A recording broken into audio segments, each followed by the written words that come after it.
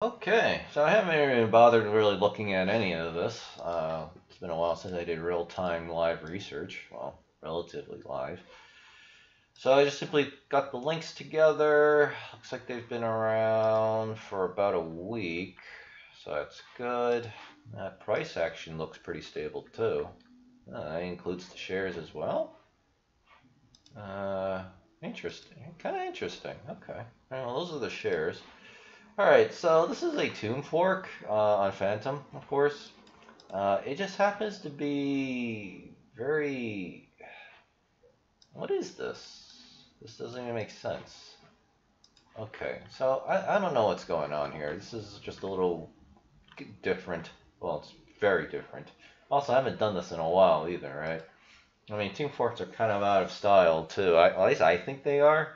Well, that being said, I still have people kind of asking about it. So, I mean, I guess people are still searching for these things, which is good because obviously I need the content because I really don't want to do NFTs. I know Renzo's been, let me see, what's this thing again? Maybe Renzo. I don't know, Hey, these Outback Finance. New Titano fork has been sold out. That's a pretty, oh, so it's got the Australian thing.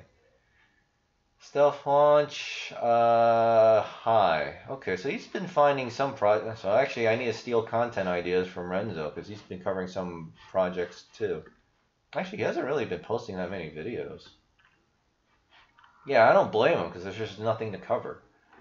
um, so this is 5 days ago. All right, so okay, I'm gonna actually add because I really need some content. So Outback Finance, Renzo channel, and something called High Titano, Renzo channel. I'm just gonna write that in my sticky notes because honestly, I'm just gonna for the next. If I don't have any content, I'm just gonna cover these two Titano forks, and of course anything that I happen to get. Yeah, he has, and I don't cover Dex Finance because that thing is just way too freaking confusing. I don't even know what that is. There's just too much on there, so I'm like, whatever. Someone else will cover it.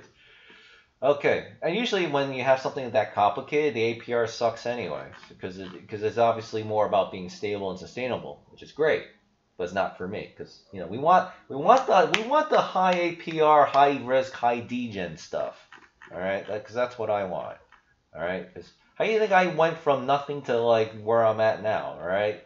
High risk, high degen, all right? I lose a lot of money, but I gain way more than I lose and the net effect of it is, I make a shit ton more money. So, so even a Lucky Cat Phantom, for example, dies out. Actually, I'll be like, all right, fine, just another day at the office. It sucks, but I mean, whatever. I mean, I kind of expected it too, right? Because let's say, because think of it this way: you have 10 losers, right? It's like dating. Yeah, you ask like 10 women out, right? Or maybe you're a girl, and then you encounter like 50 men, right? If you're a girl, you encounter 50 men, but one of them is the Prince Charming that you're looking for, someone like me. Ding. Right? Real alpha male, rich, tells you what to do, doesn't take any of your shit, and he's like, okay, you know what? Go away if you're gonna be a dumb bitch. And you're like, holy shit, he's the real guy. Right? Same thing with us men, right? You ask out 10 girls. All it takes is one girl to say, okay, yeah, I'll wife you up eventually, right? And then there you go. You live happily ever after. So, whatchamacallit? It's the same thing with investing, right? You have to kiss like, 10 shitty projects, but one of them is going to be Sphere. One of them is going to be, Baked Bean. One of them is going to be, I guess to a lesser degree, Titano, Web3, and Seifu, right? But you got to lose a lot of money and pretty much all your money in like the shitty projects. The problem is you don't know who is what. So how do you get around it? You put a fixed amount of money in each of these projects. Some will succeed, some will fail. It's the exact same thing here in investing. Some stocks will succeed, others will fail. All right. At least with the stock market, the thing doesn't really go to zero. You know. But well, it kind of essentially does. So the super predators, that exist in the stock market. But which is also why I don't like stocks anyway. It's like the same risk and shit reward anyway. And on top of it, you gotta pay taxes and report everything. So it's like, why bother with stocks? I'm still going to eventually do stocks, but it's a very low priority. And obviously, my offshore company at that time will be owning them too. So anyway, so that was like a little bit of a. Why did the camera do that? It's not supposed to do that. Or maybe it's just my eye being stupid. All right, that's just. But now I lost my train of thought because I had to drink water, and then my thing got blurry. But whatever. I mean, you just gotta find the like. You just don't know which one are the good projects, right? It really is a gamble. But when you do find the good projects, that's what sustains you, and then you'll have more passive income. Then you can generate more bets, right? Because the idea is to keep finding sphere, keep finding what's a good stable tune fork. I guess to a lesser degree, Dante Finance and America Money, and I guess Printer Financial, right? Even though they're all down, because everything else is down in crypto. In fact, it's probably going to go down a lot more today, right now. Fucking super predators. Right? And, but you build a portfolio of what you hope or you think or generally believe are safe projects, right? That's why this exists, right? Right? That's why this exists, all right? To be honest, I kind of want to dump my Caesar and High Point and just put it all into like these minor projects, or even just, I mean, there's no point in me putting in a Sphere. I already have enough Sphere, right? But, I just leave it here. Maybe there's also a little bit of loyalty kind of thing going too, right? But what's my worst performing projects? Obviously the Tomb Forks, right? It's just the Tomb Forks. So even if I lose all my money in the Tomb Forks, which so far has not happened because they haven't gone to zero, and it's still generating income for me. I mean, I pretty much pulled out my initial already because I've been doing it for so long. So, what do I really have? That's good. Obviously, I have my Sphere. I have my Titano. I only have like 50 or 100. I don't know. I only have like a couple $100 worth of Titano. I still have my Caesar. I did sell a substantial position on it because it keeps going down. Because the real problem is Sphere is actually eating away the lunch of all the other Titano forks. Printer Financial still generates a very nice, stable daily income for me. All right, I'm not going to mention how much, right? Even though it's down a lot, right? But this will bounce back when these fucking assholes are done, screwing up crypto. Right now, Code 7, Apex, and Hamster, especially Code 7. I don't know why Code 7 is under a lot of pressure, but I am going to assume it's because they have not kept their promise about real estate or something went wrong.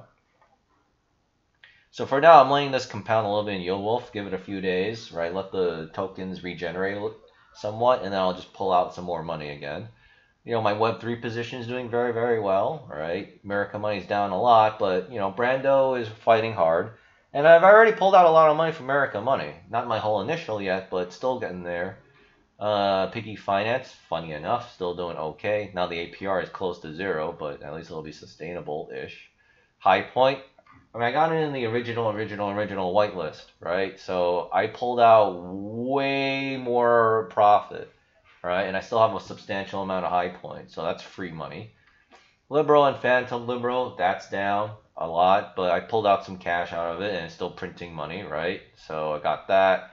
That doesn't count. I got my Milk Shiba. I'm still I mean, a lot of people have been competing against me in the PvP battles, so maybe that might mean more people are coming in. All right, and of course, you got the minor projects here. Ruby Mine especially is doing well. This didn't get a lot of views, the Binance Dollar Lucky Cat, but this is actually very important. All right, this not only keeps going up, but it also protects you against shitty days like today. All right, because a dollar is a dollar is a dollar. All right. Also, it can beat the savings on a bank account by far. And of course, I'm not in baked beans yet, but I will be eventually. Especially now that I see that Phantom Lucky Cat's going down. Looks like I'll be pumping some money into baked beans, just for stability reasons, just in case all the Lucky Cats go down. All right. But Ruby Mine is kicking a lot of ass. So that's the point. You gotta build a portfolio like I'm doing, and I even tell you what I invest in and why.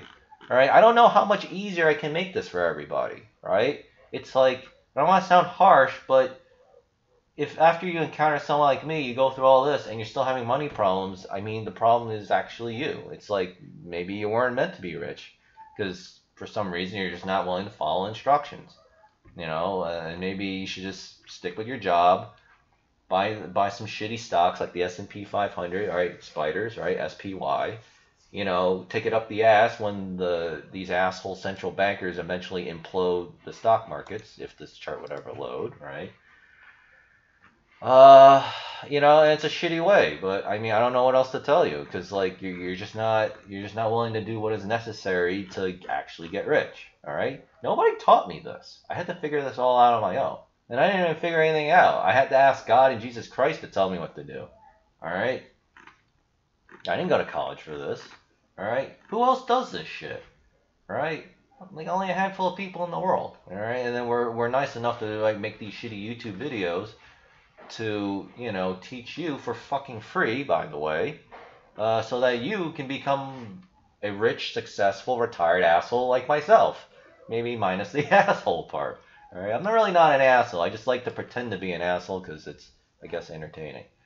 So yeah, I mean that's just how it goes, you know. Like, and again, that's why I don't like listening to people who blame, and complain, right? Whether it's with dating or with money or with anything, it's like you fucking loser, you know. It's like, yeah, it sucks to lose money, but I mean, do you remember what it was like when you were dating? How did you marry the current person you're with? Right? Well, you probably had to go through a lot of bullshit too.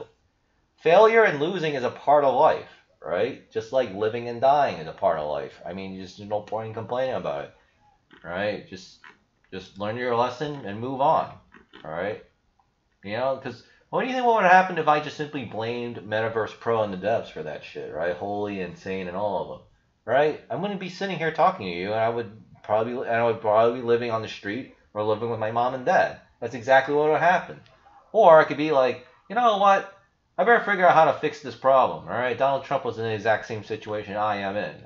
What do I do? All right, it's like one of these days I'm gonna make the video on that. All right, but I'm gonna wait until. Well, I'm definitely gonna be a multi-millionaire, especially because of Sphere.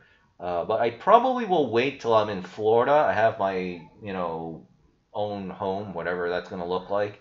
And I probably want to make sure I've actually already have bought, you know, commercial real estate, specifically apartment buildings.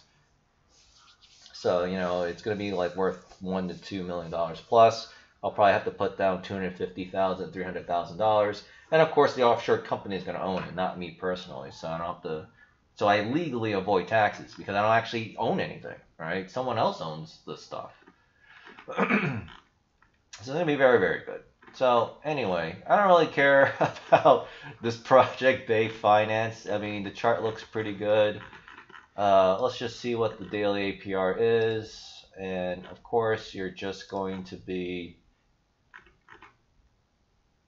Okay, what is this? Bay Tome T-Swap. What? Okay, so they've got some kind of weird convoluted thing, but if I'm reading this right... Jeez. Total supply 96,586. This is their current supply. Okay. I'm going to assume this actually means their share rewards. So you have Bay Tome LP, you have Bay Phantom LP, then you have Tomb and T-Swap LP. I don't know what this is. And of course, I can't do right click, and then of course it does other things too. So you have a daily APR of 14.42%, so that makes a lot of money.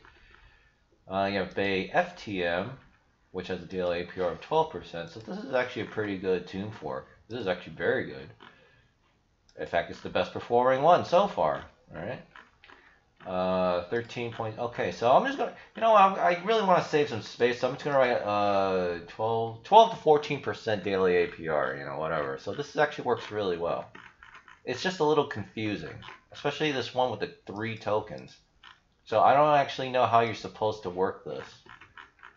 Luckily, I don't have to figure it out because I'm not going to bother with it. And of course, you got your, your boardroom. So this is actually a really good project. You know, their token does really well.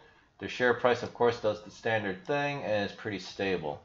But I assume, like all other tune forks, it'll eventually run into other problems too. But here are their yield wolf returns. This is actually really good. I don't know. Do I really want to buy another Tomb Fork though? And even though this is obviously very well performing, but I mean, again, it's far above peg. You know, but obviously it's pretty obvious to me that they're using the smart APR system, so I'm just even though I didn't bother looking at it, and based on this, assuming this power thing tells me that that's what it is, I think they might be using the smart APR system, but I mean, again, I kind of just don't really care anymore, because I just don't want to deal with Tomb Forks. But I might wind up eating my words, so this might, which one is the base? Ah, jeez. Which one is the base token again? So you have Bay P as in peg, right? And then you have Bay itself, which is, okay, the shares. So, for some strange reason, there's two of the same thing here. Oh, because one has a deposit fee and the other one does not. Well, I'd rather just do this one, though. The one without the deposit fee. And they are 14.29%. Hey, so I actually need to change this. This is actually 13 to 15% daily APR. This is actually a lot of effing money. Great. Yeah, but I'm personally gonna pass. But maybe if I get a burst of inspiration, maybe after a couple of weeks, I'll take a look at this. I am fully expecting these numbers to go down because that's what always happens with Tomb Forks. But with that being said, they obviously know what they're doing and doing very well, and they've already been out for like a week. And they've actually had some pretty stable price action in their peg token too. So, and I imagine they're definitely using the smart. I'm gonna say they're using the smart APR system. Jesus Christ! Yeah, let's just do the effing work. All right, let's just find out.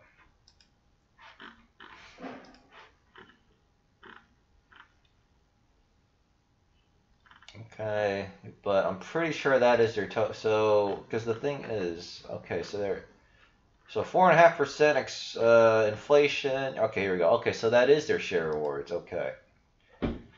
So they are using the smart APR system for sure, because even though the peg token and the share token liquidity pools are the same, these extra pools actually have quite a bit of have quite a bit of Bay Ps, which is the peg token. So they're definitely using the smart APR system.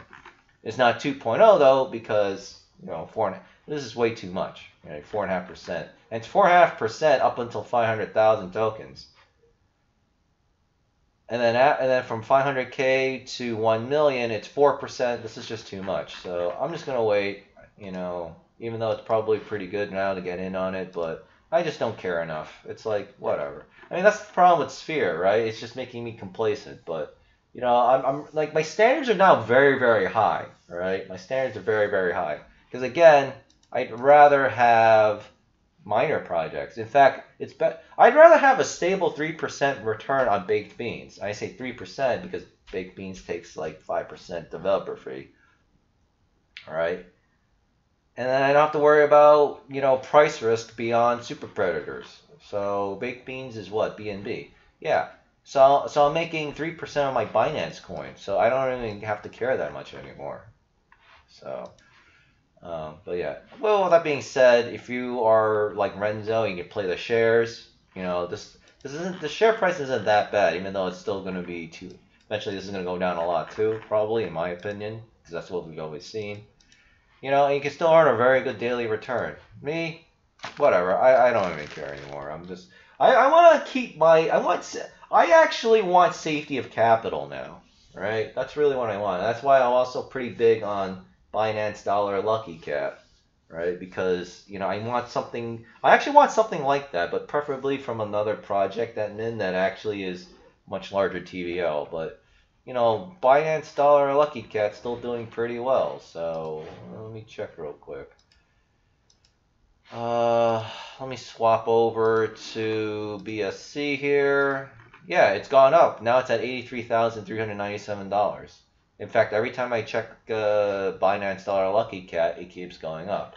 Like I saw that a lot of people did not watch that video. You really need to watch that video because you want something safe and stable, right? Because look, what the stuff that we do is very, very high risk, right? So you need stability to balance things out. So don't sleep on Binance Dollar Lucky Cat. I would actually prioritize that over Binance Coin Lucky Cat, which also does pretty well. Simply because Binance Dollar Lucky Cat is the one that actually has a 5% fee. All right, 8% return, but 5% fee. So the differential is actually 3%, which is actually what BNB Miner uses. And they've been around for 14 months now, 13, 14 months. So, alright. Anyway, I'm done for the day. I'm going to keep this video short. I've got a lot of content to catch up on, and I need to find out more about this Elon Musk thing. And on top of that, I also want to oversee my cryptocurrency positions, because obviously, as you can tell from the playlist, I have quite a lot. So, you know, I don't plan on removing any projects, right? Because I already removed Phantom Lucky Cat already, because that thing's kind of seemingly having problems. And I'm going to also try to investigate the whole 6-day compound, 1-day withdraw a week thing, and then your daily APR goes down. I don't know. I have to kind of find out if that's actually a thing, because I really just don't know. I really just don't know. All right, I'll see you probably in a few days. So I'm thinking Sunday, but definitely by Monday. I'm taking Friday off. I'm taking Saturday off because I gotta do something on Saturday with the family, right? And Sunday, I don't know. We'll see. But launches are pretty dry right now, so try not to force anything. And then, yeah, thanks to Renzo, he's provided us with 2 new projects to talk about, which is Outback Finance and Titano, or something called High. I don't know. I'll worry about it then. So, like, subscribe, share the video, spread the channel around, right? Because again, the stronger I can get, the more likely I can kind of try to do something about this bullshit, right? The super predators. And of course, check out Bay Finance. It's a very solid looking project, but of course, it's tune fork, and nowadays I kind of just don't really care. And of course, they're on Yield Wolves, and because I got this from Yield Wolves Discord, so this is obviously a very legit project. And they obviously have to renounce one of the contracts, so you know, whatever. Anyway, thanks, and let's see, this was, what, 12 to 15% daily APR? That's what I'll just write for the YouTube video title. Alright, see you in a few days. Thanks.